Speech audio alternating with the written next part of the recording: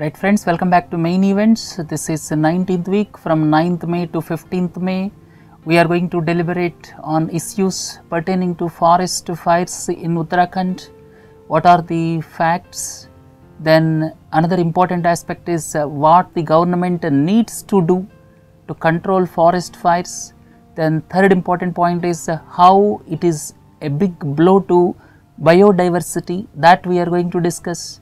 Another important aspect with regard to forest fires in Uttarakhand is the formation of black carbon and how it affects environment. Then one more important aspect of the week is draft Geospatial Information Regulation Bill 2016 put forward by the Ministry of Home Affairs, and subsequently government said that it is going to reconsider some of the suggestions due to the concern expressed in several quarters. Then we are going to deliberate on Supreme Court's sarcastic comments on both the center and state governments and Supreme Court's directives to the center. Then when it comes to economy and banking, India and Mauritius signed protocol to amend double taxation avoidance agreement. We are going to deliberate on what is meant by double taxation avoidance agreement, what is the need for amending the double taxation avoidance agreement by signing a protocol. These things we are going to deliberate this week.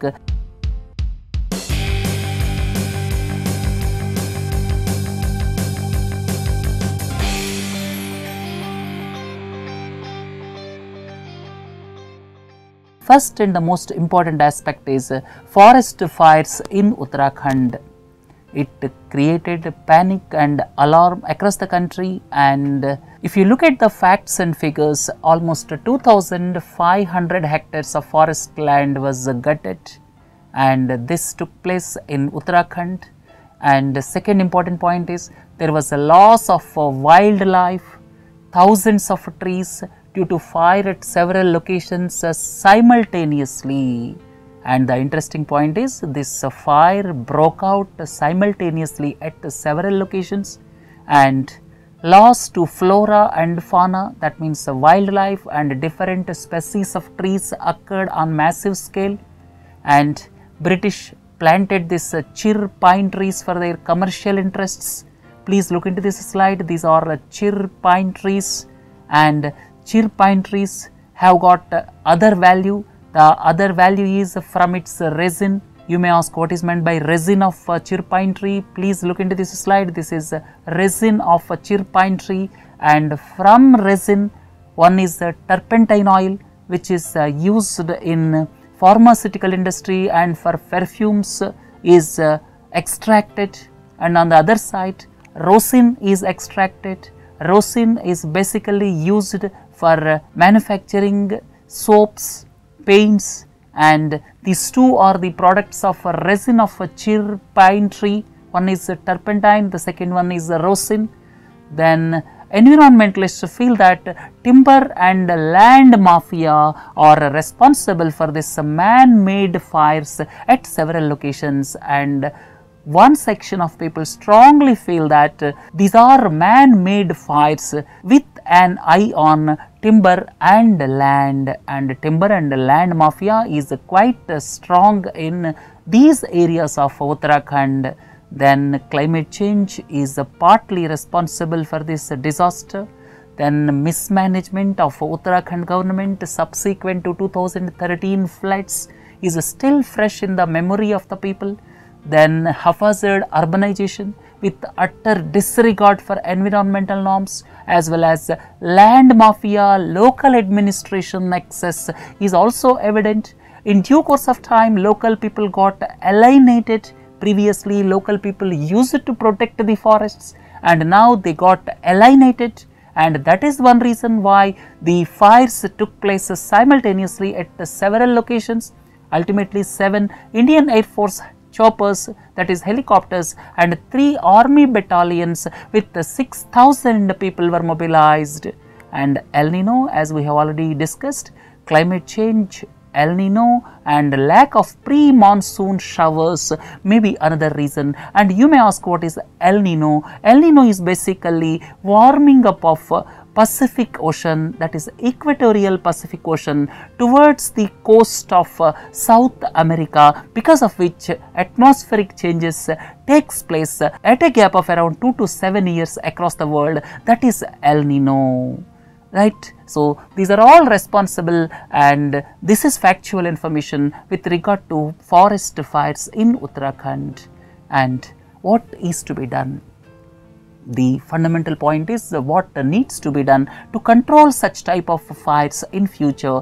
First and foremost is bring back original broadleaf forests to protect the biodiversity. These chir pine trees planted by the British have got commercial interests, and their leaves are just like needles. Please look into this slide. These are chir pine trees. These are just like needles, and because of its structure, they are not in a position to ensure biodiversity in the forest region. So, the need of the hour is to bring back broadleaf forests so that several other species can also coexist with the forests. Then government should clear dry leaves and highly combustible pine needles in advance of summer. In advance of summer, the regular practice is to clear this pine needles because they are highly inflammable, and this year this clearance of pine needles was not ensured. Then exemplary punishments must be given in a time bound manner if the allegations of man-made fires is really true. Then there is a need to introduce stringent laws that restrict the sale of land to non-residents. Then integrating local villages for the conservation of these forests and scientific ways to protect the forests must be formulated. Then the last bastions of oak and rhododendron must be protected. Please look into this slide. These are oak and rhododendron. Then technology already exists for conversion of pine needles into electricity production, and it is not understood why the government has not used this already time tested technology. Then last important point is willpower of the governments with the stringent punishments to the defaulters with the involvement of local people is the need of the hour, right. So, now the next important point is how it is affecting biodiversity. So, forest fires in Uttarakhand blow to biodiversity. This regular burning of forests resulting in wiping out of insects, birds, amphibians, reptiles and mammals. And as the existing forests are predominantly of chir pine trees, they are not able to take care of biodiversity. So, the bringing back of broadleaf forests is the solution in this area. Then few mammals that exist today are rhesus macaques and wild boar. You may ask, what are rhesus macaques? Please look into this slide. These are rhesus macaques and wild boar. Please look into this slide. And as the forest got destroyed, they are now dependent on human habitations. Then loss of green cover is resulting into faster runoff as and when rains occur, and hence the percolation into the soil is greatly reduced. Then, as we have already discussed, depletion of broadleaf forests, that is the biggest concern in this area. This depletion of broadleaf forests led to the drying up of springs, or number of springs are turning seasonal. You are getting water only seasonally. That is another unfortunate event because of the depletion of broadleaf forests. Another important aspect is there is every likelihood that humans may abandon these areas due to scarcity of water. And last point is forest fires, deforestation, drying up of springs, increasing floods or disturbing the overall ecosystem of Western Himalayas. Right, before concluding this topic, one more important aspect is black carbon. That is leading to environmental degradation. These forest fires are resulting in production of black carbon, and you may ask, what is meant by black carbon? Black carbon is formed due to incomplete combustion of fossil fuels, biofuels and biomass. You may ask what is meant by fossil fuel. Please look into this slide.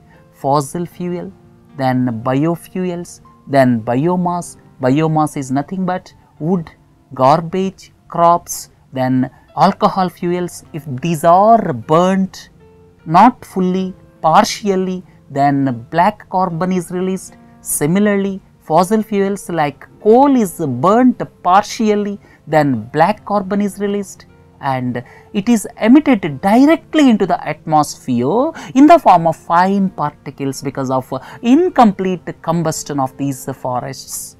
And it has got light absorbing properties, hence the temperatures will increase. So, the effect of a black carbon, I put it into 4 points. Please look into this 4 points. First is a layer of a black carbon on the glaciers. Glaciers, you may ask what are the glaciers? Please look into this slide. These are icy glaciers, and the formation of a black carbon on icy glaciers increases the heat, because this black carbon absorbs light, because of which temperature will increase. Because of increase in temperature, what will happen? These glaciers will melt. So, layer of black carbon on the glaciers increases heat, thereby glaciers will melt.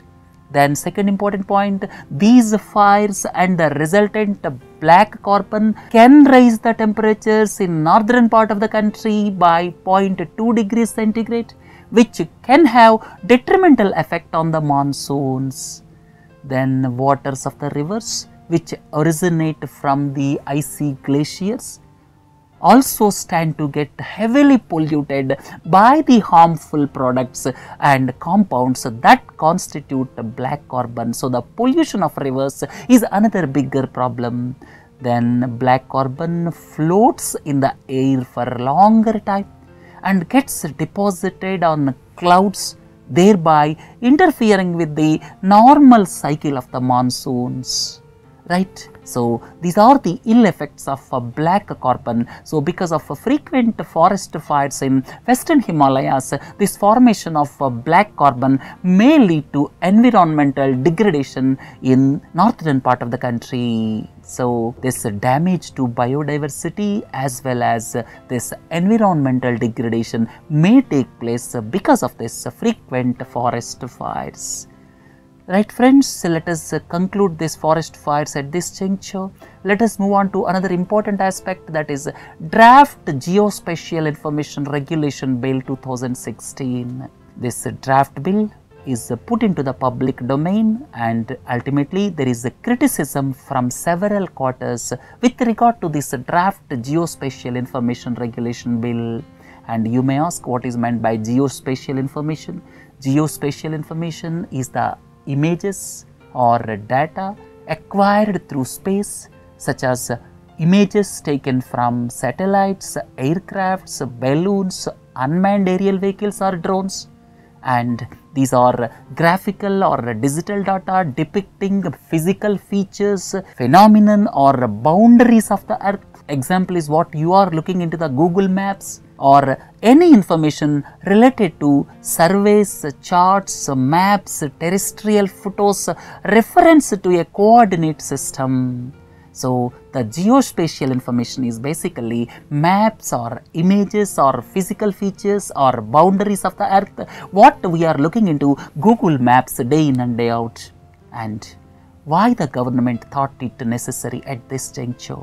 Because all of you are familiar with the international borders of India are shown in incorrect way for several years. Incorrect depiction of international borders of India is the main reason.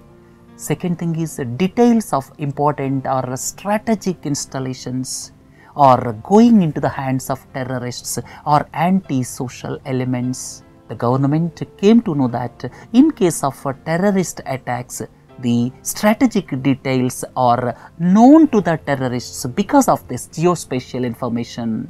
Then certain social networking sites in recent times have shown parts of Jammu and Kashmir and Arunachal Pradesh as territories of Pakistan and China respectively. It is the regular practice, and India protested several times because in several of the maps this Jammu and Kashmir region partly is shown as either disputed territory or parts of Pakistan, and similarly in some of the maps Arunachal Pradesh is depicted into the territory of China.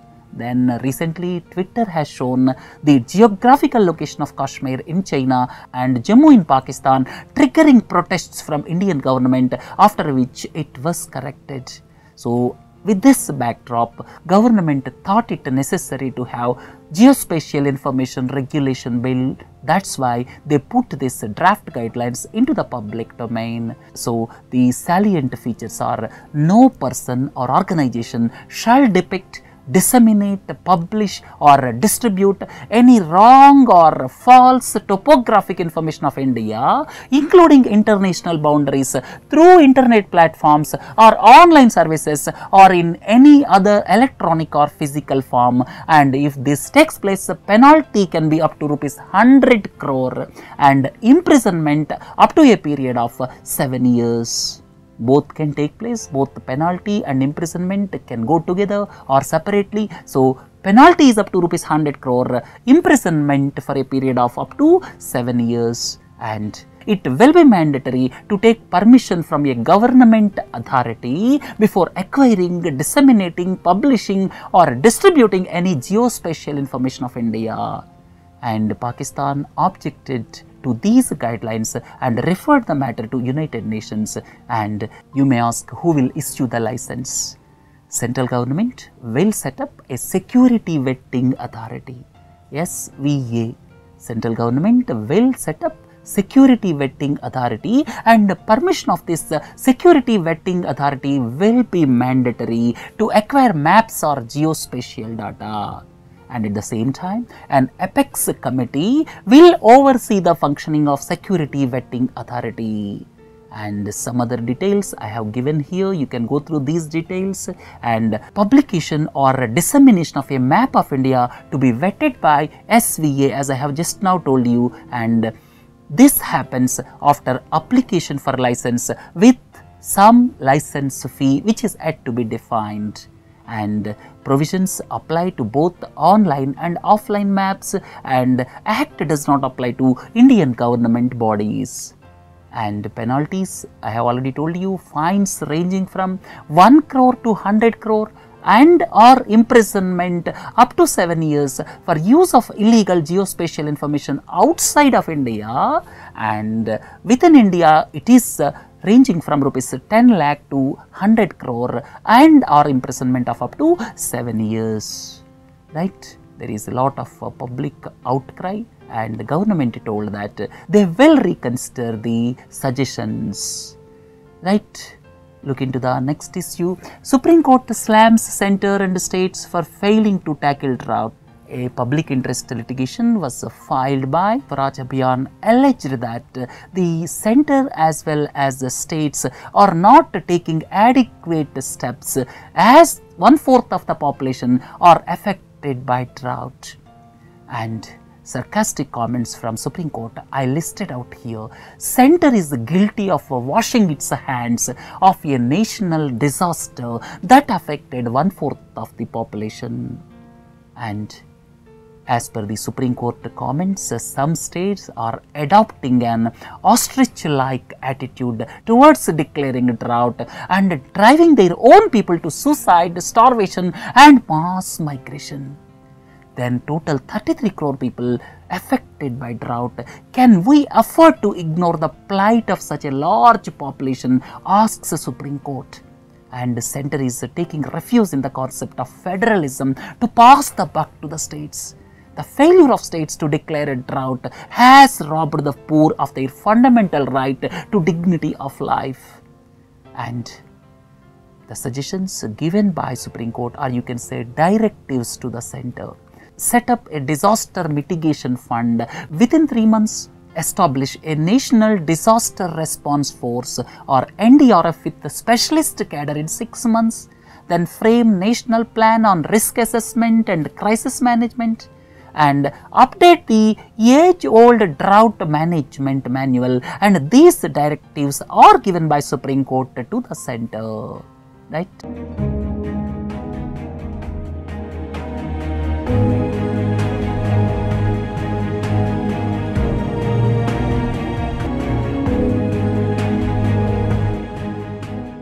Let us move on to economy and banking.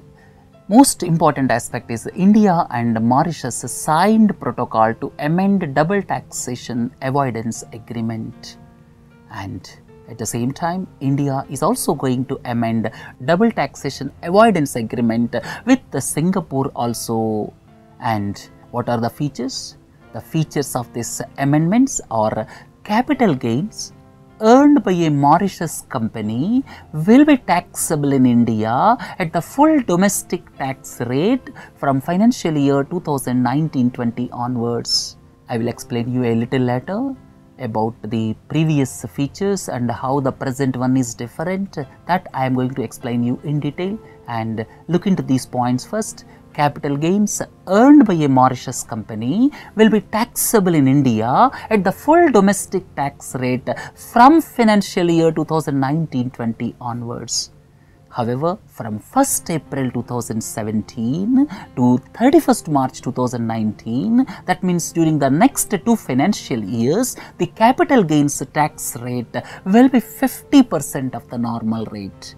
So, it is a gradual transition, and for the investments or shares acquired up to 31st March 2017, there will not be any capital gains even though they sell the shares after 1st April 2017. This is called grandfathering. Shares acquired up to 31st March 2017 will not be taxed subsequently even though they sell these shares subsequent to 1st April 2017. So, this is called grandfather clause, and the amendments will be applicable for the shares purchased after 1st April 2017 only. And you may ask, what is capital gains? Capital gains is nothing but the appreciation of a value of capital asset. Capital asset may be shares, capital asset may be land, capital asset may be a building, and when the capital asset value increases, then some tax is to be paid on the appreciation of capital value. So, that is called capital gains tax. And as per this amendment signed, both the countries will move from residence-based taxation methodology to source-based taxation methodology. And before going into the detail, let me explain what is meant by DTAA or Double Taxation Avoidance Agreement. Double Taxation Avoidance Agreement is nothing but a tax treaty signed between 2 or more countries. And what is the purpose of this double taxation avoidance agreement? The main purpose is that taxpayers in these countries can avoid being taxed twice for the same income. If the company is registered in Mauritius and they have their operations in India, the income in India should not be taxed in both the countries. That is the main purpose of this double taxation avoidance agreement, and it applies in cases where the taxpayer resides in one country and earns income in other country, as just now I have explained. And they are intended to make a country an attractive investment destination by providing relief on dual taxation. Basically, to avoid dual taxation, these are intended. And double taxation avoidance agreements also provide for concessional rates of taxes in some cases. And India has got double taxation avoidance agreements with more than 80 countries. And DTAs can be comprehensive, including all aspects, or limited to certain areas only. And India's agreement with the Mauritius is comprehensive. And what happened in due course of time? In due course of time, what happened is they translated into double non-taxation, treaty abuse and round tripping, right? And you may ask, what is meant by double non-taxation? By taking loopholes in the system, several multinational companies are neither paying tax here nor paying tax there. or neither paying tax here and paying very less amount of tax in the country of registration. That is almost leading to double non-taxation. Second one is treaty abuse. By using the loopholes in the system, they are abusing the treaty, or otherwise they are resorting to tax avoidance. Then third important point is round tripping. Round tripping is India's black money through Hawala route is going to countries like Mauritius and is coming back to the country, which is known as round tripping. India's black money through Hawala route is going to tiny countries like Mauritius, and subsequently through some shell companies it is coming back to the country. That is known as round tripping. So these double taxation avoidance agreements with some countries are resulting into double non-taxation, treaty abuse and round tripping, which is resulting into tax avoidance as well as tax evasion. Right friends, so what went wrong since DTAA was signed, especially since 2000? And you should look at Economic Survey 2015-16. In the Economic Survey, it was mentioned during April to November of 2015-16, FDI inflows in equity are $25 billion and more than 60% came from Singapore and Mauritius. And Economic Survey felt that these need to be examined more closely to determine whether they constitute actual investment inflows or diversions from other sources to avail the benefits under double taxation avoidance agreement. That means suspicion is clearly evident in Economic Survey with regard to the quality of inflows coming from countries like Mauritius. So what went wrong since 2000? From 2000 to 2015, Mauritius accounts for around $94 billion of FDI into the country, which is roughly 1/3 of total FDI during this period. So during the past 15 years, 1/3 of total FDI came from Mauritius, and please don't forget Mauritius is having population of just around 12 lakhs. Similarly, during a 15 years period, Mauritius accounts for around 20% of foreign portfolio investment. Sometimes investments from United States of America are being routed through Mauritius so as to take advantage of double taxation avoidance agreement. And the treaty for the past 15 years resulted in tax avoidance, as we have already discussed, round tripping, proliferation of shell companies in Mauritius with the sole aim of avoiding tax. And in 2015-16, Mauritius is a top source of FDI after Singapore, and in foreign portfolio investments also substantial investments are coming from Mauritius. Right? So I have given this to have more clarity on amendments to DTAA. So the left side is the present system and the right side is what will happen after 1st April 2017. As per the present system, which will be in vogue up to 31st March 2017, taxation on capital gains is residence based. That means if the company is registered in Mauritius and if they are doing business in our country, their main source of income will be India. But as per DTAA, they are supposed to pay capital gains tax in the country where the company is registered. See this anomaly? They are getting most of the income in our country, but as per the double taxation avoidance agreement, they are supposed to pay capital gains tax only in the country where it is registered. That's why they are registering several companies in Mauritius, and subsequently they are doing their operations in our country, getting lot of income here, and they are not paying any capital gains tax here, and they are supposed to pay in Mauritius. But the irony is Mauritius do not have capital gains tax.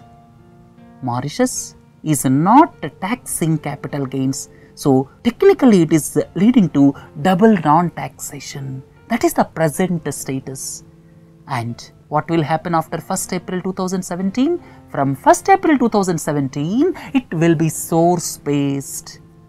That means Technically, if you want to understand clearly, up to 31st March 2017, that means as per the present day rules and regulations, the capital gains tax is residence based, and from 1st April 2017, it will be source based. That means if the income is in our country, then capital gains are to be paid in our country only.